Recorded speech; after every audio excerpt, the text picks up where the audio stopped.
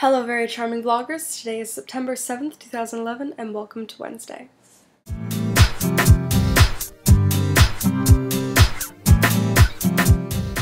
So my name is Lauren, as I'm sure you all know very well already. However, seeing as this week we're doing our reintroductory vlogs, I felt the need to let you know that anyway, just in case.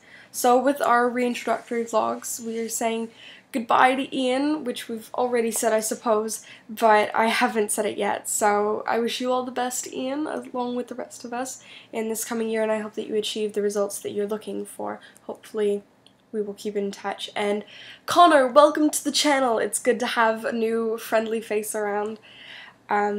All this has of course already been said, but I just felt the need to jump onto the bandwagon and say it myself as well. If my thoughts seem a little bit more coherent than they usually are, that's because today's video has in fact been scripted, as I have quite a lot to say and not nearly enough time to say it all. So anyway, getting on with it, here are my answers to the questions that we have. So first, we have a favorite color. I've always liked purple. Since I was little, my cousin told me that her favorite color was purple, and I was like, we're supposed to have favorite colors, and I just went with that one.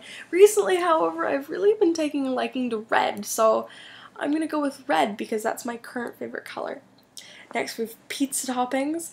I really love cheese. I mean, pepperoni is good and peppers are good, but cheese pizza is my favorite kind of pizza. It's kind of boring, but that's alright. My Hogwarts house, while I'm pretty sure that I'm in Ravenclaw, I still have not taken the official sorting test on Pottermore. I actually was finally let into the website last night, but it was the night before school started, so I was reading through with the book and I got to maybe chapter 5 or 6, and then I had to leave it for the night, and so I'm going to be getting to that soon. But I believe I'm a Ravenclaw. My favorite book character is probably Charlie from The Perks of Being a Wallflower. I was thinking about all of the different books that I really have enjoyed, and many of them I haven't read in a very long time. But Charlie is such a beautiful soul in the things that he says and the way that he approaches life.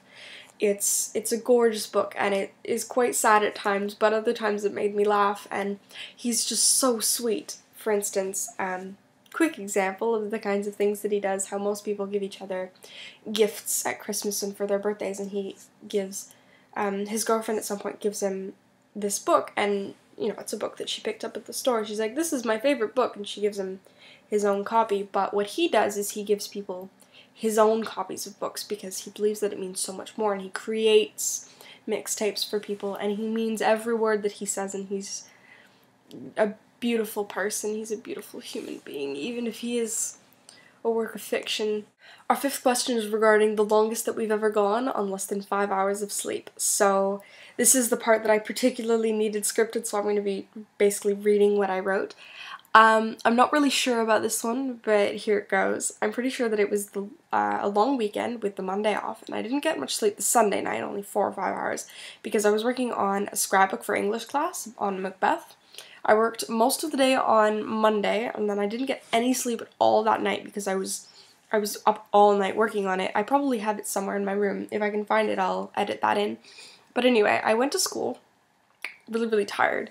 Although, as the day progressed, I didn't feel it quite as much, but I handed in the scrapbook anyway. Throughout the day as well, most people were saying, oh, when I get home, I'm going to sleep, because they had been in similar situations where they had pulled all-nighters or only gotten 1 or 2 hours of sleep.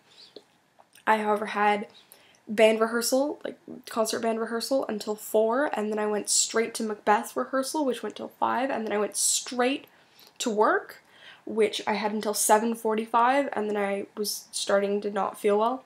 I went straight home, but I didn't end up sleeping till 9. I did not go to school for the next day or 2 because I felt horrible. But yeah, I managed to get myself very sick when I pull all-nighters. It didn't used to happen, but lately it's just not been good. And our final question is, what do we want to be when we grow up? Or I suppose, as I'm addressing myself right now, what do I want to be when I grow up? So I want to make music. I'd either like to be a musician or a producer. I write my own stuff, which I probably won't play for you ever, but I really enjoy producing it and putting it together. At some point I went to a course at University of Guelph, and it was an actual producing thing, and I just enjoyed it so much, and I love music. I don't know. I've found everybody's responses to the questions interesting so far, and I look forward to seeing everyone else's. Anyway, I hope that everyone has a wonderful week and a wonderful month. Wonderful all the time. That you can tell it's not scripted anymore. Anyway, I look forward to seeing everybody on their respective days. DFTBA.